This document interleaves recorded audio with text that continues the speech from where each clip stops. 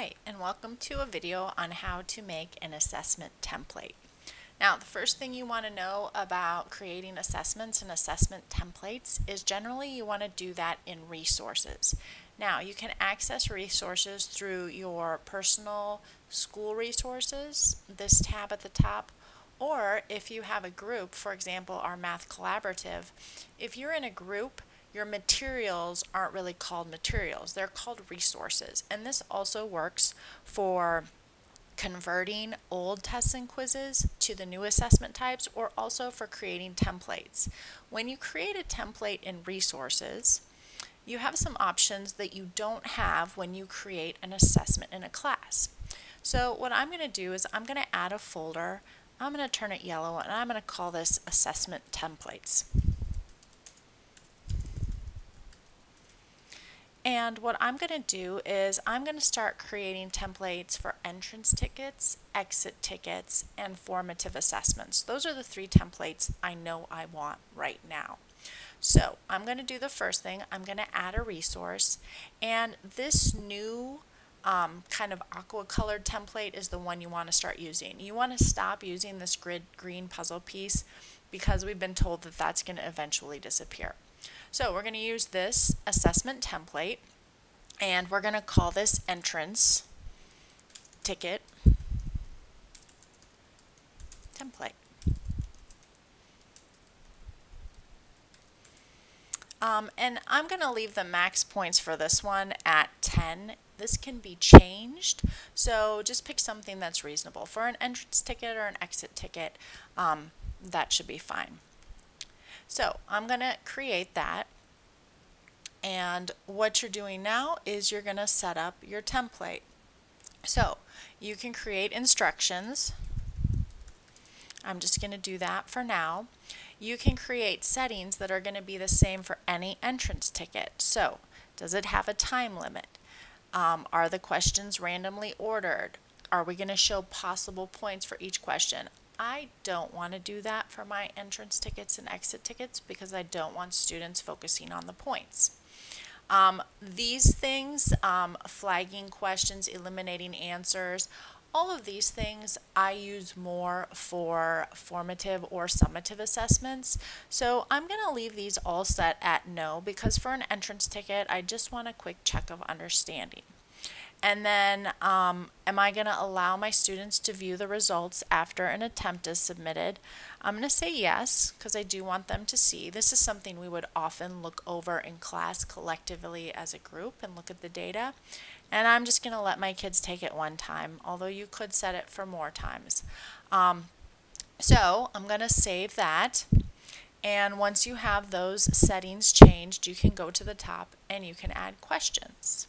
Now, one question I know that I want is an honor pledge at the end. So I always create a multiple choice question for that, and I type in the entire honor pledge for the kids, but to keep the video short, I'll just put honor pledge here. And I'm going to get rid of two of the choices, and I'm going to select this one. I have followed instructions and the honor pledge. And you can of course put any wording you want in. And I always like to put something funny like, I need to discuss how honesty works with my teacher and parent. Okay, so I always give them two choices to kind of make sure that they're not just clicking away, and then I always select I have followed instructions and the honor pledge on this one.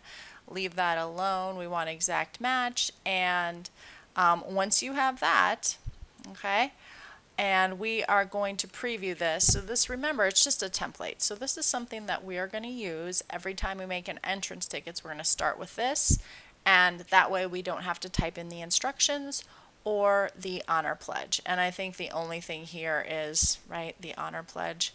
And if we wanted to review, we could review it, but we're going to finish that. Okay? All right, now, once we have that created, now we can go to our assessment templates. And what you notice here is that entrance ticket template is in our folder. Now, what's nice is you now have a copy to option here. So we can copy this and we can just copy it right here. And now instead of an entrance ticket template, I can edit this and I can call it an exit ticket template. All right, and once I have this, I can edit this one and I can call it my formative assessment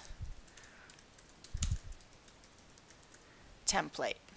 Okay, so you can, oops, I just modified that one. But you get the idea. So you can make one template and then create several different templates, and then you can modify each template to fit whatever need you have. Now, once you have a formative assessment template, now what we can do is we can copy to somewhere else. So if I wanted to copy this into my Unit 6, for example, polynomials and quadrilaterals, and I want a formative assessment for that unit, I'm going to copy it there. And now if I go back to my resources and I go into my Algebra Run Resources Unit 6, what I'm going to see is that formative assessment template, but what I'm going to do is I'm going to edit that and I'm going to call it formative assessment number 1, and that is for Unit 6.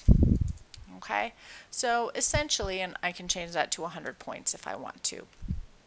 So this is a good habit to get into. It saves you time, it saves you energy, and allows you to very quickly kind of set up the assessments that you want to create with the Schoology assessment tool.